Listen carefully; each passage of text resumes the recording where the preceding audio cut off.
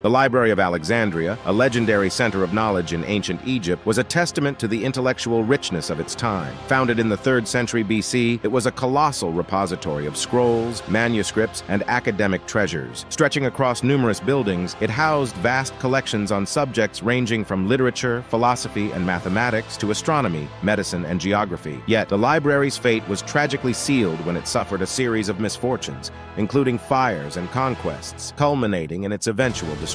The exact circumstances of its demise remain shrouded in mystery, with the most commonly cited cause being a catastrophic fire. The loss of the Library of Alexandria stands as one of the most poignant moments in the history of knowledge, leaving the modern world to wonder about the vast wisdom and discoveries that perished with it.